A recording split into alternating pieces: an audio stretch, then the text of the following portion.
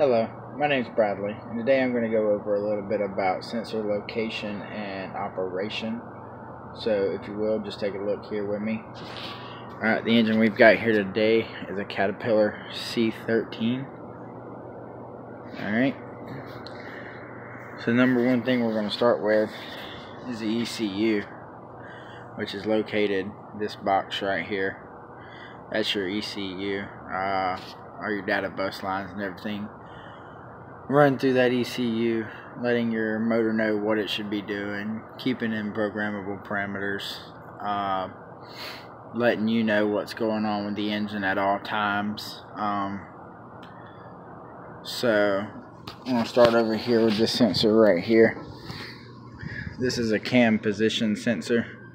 It's a 4-wire sensor. This is a 3-wire sensor.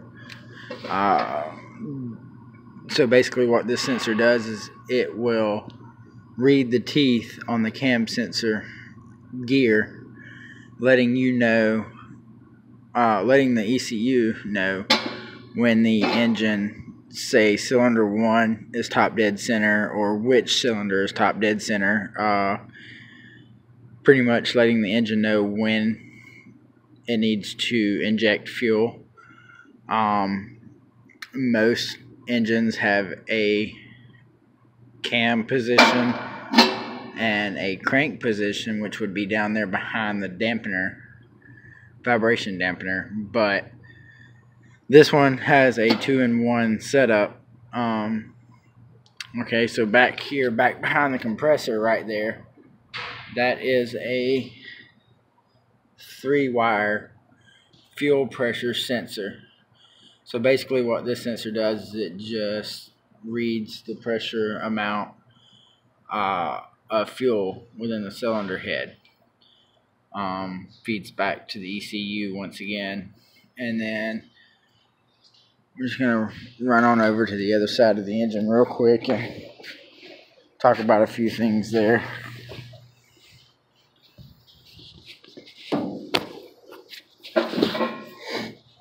Alright, so here we have a sensor that doesn't even run back to the ECU. This is a boost pressure sensor, which is fed straight to a gauge on the dash. This is a sensor that is just for operator knowledge, as you would put it. And then we've got over here, let me find it, right back there, that would be a coolant temperature sensor. So that's going to allow the operator and the ECU know what temperature the water in the engine is running, the coolant per se in the engine, what temperature it is. Because if you want that thermostat open, or if the fan should be running faster, takes all these into play and regulates the temperature throughout the engine. So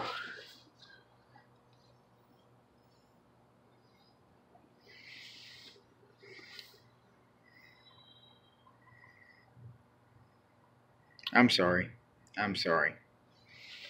That is actually your oil pressure sensor. Let me repeat that. Oil pressure sensor. Basically the same thing. Lets the operator and the ECU know that the oil pressure throughout the engine, throughout the block, throughout the head. Right back in here, I had the two mixed up, I'm sorry.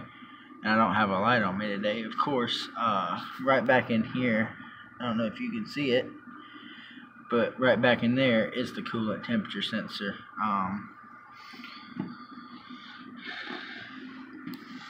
And then right up here, you've got a sensor. See if I can find it.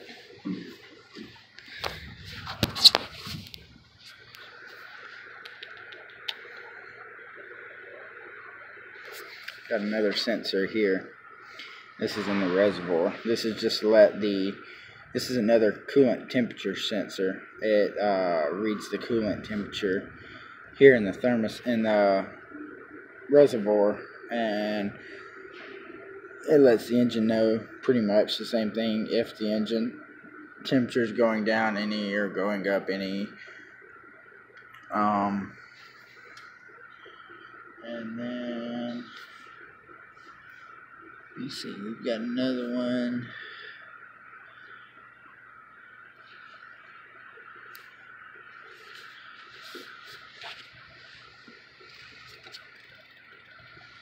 Yep, got another one right there.